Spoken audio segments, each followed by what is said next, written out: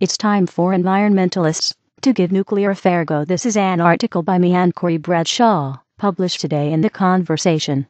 I'm republishing it here. Should nuclear energy be part of Australia's and many other countries' future energy mix? We think so, particularly as part of a solution to reduce greenhouse gas emissions and prevent dangerous climate change. Is the future of biodiversity conservation nuclear? Is the future of biodiversity conservation nuclear? But there are other reasons for supporting nuclear technology. In a paper recently published in Conservation Biology, we show that an energy mix including nuclear power has lowest impact on wildlife and ecosystems, which is what we need given the dire state of the world's biodiversity.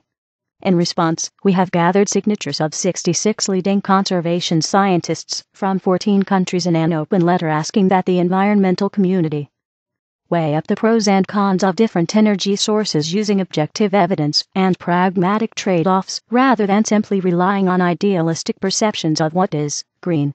Energy demand is rising. Modern society is a ceaseless consumer of energy, and growing demand won't stop anytime soon, even under the most optimistic energy efficiency scenario. Although it goes without saying that we must continue to improve energy efficiency in the developed world, the momentum of population growth and rising living standards, particularly in the developing world, means we will continue to need more energy for decades to come. No amount of wishful thinking for reduced demand will change that. But which are the best forms of energy to supply the world, and not add to the biodiversity crisis? Assessing our energy options. In short, the argument goes like this. To avoid the worst ravages of climate change, we have to decarbonize, fully eliminate net carbon emissions from the global electricity sector. Wildlife and ecosystems are threatened by this climate disruption, largely caused by fossil fuel-derived emissions. But they are also imperiled by land transformation, i.e., habitat loss caused in part by other energy sources, such as flooded areas, usually forests, for hydroelectricity, and all the associated road development this entails, agricultural areas needed for biofuels, and large spaces needed for wind and solar farms. Energy density of different fuels. This infographic shows the amount of energy embodied in uranium, coal, natural gas, and a chemical battery, scaled to provide enough energy for a lifetime of use in the developed world. Shown are the amount of each source needed to provide same amount of energy, equivalent to 220 kWh of energy per day for 80 years. In the paper, we evaluated land use, emissions, climate, and cost implications of 3 different energy scenarios.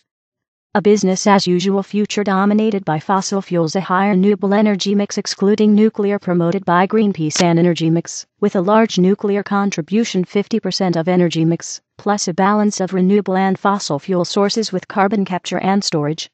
As conservation scientists concerned with global depletion of biodiversity and the degradation of the human life support system this entails, we, the co-signed, support the broad conclusions drawn in the article Key Role for Nuclear Energy and Global Biodiversity Conservation, published in Conservation Biology, Brook and Bradshaw, 2014. Brook and Bradshaw argue that the full gamut of electricity generation sources, including nuclear power, must be deployed to replace the burning of fossil fuels if we are to have any chance of mitigating severe climate change. They provide strong evidence for the need to accept a substantial role for advanced nuclear power systems with complete fuel recycling as part of a range of sustainable energy technologies that also includes appropriate use of renewables, energy storage, and energy efficiency. This multi-pronged strategy for sustainable energy could also be more cost-effective and spare more land for biodiversity, as well as reduce non-carbon pollution, aerosols, heavy metals. Given the historical antagonism towards nuclear energy amongst the environmental community, we accept that this stands as a controversial position. However, much as leading climate scientists have recently advocated the development of safe, next-generation nuclear energy systems to combat global climate change, called ERA et al. 2013, we entreat the conservation and environmental community to weigh up the pros and cons of different energy sources using objective evidence and pragmatic trade-offs rather than simply relying on idealistic perceptions of what is green. Although renewable energy sources, like wind and solar, will likely make increasing contributions to future energy production, these technology options face real-world problems of scalability, cost, material, and land use, meaning that it is too risky to rely on them as the only alternatives to fossil fuels.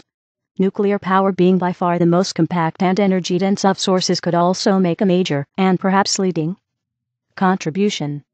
As scientists, we declare that an evidence-based approach to future energy production is an essential component of securing biodiversity's future and cannot be ignored.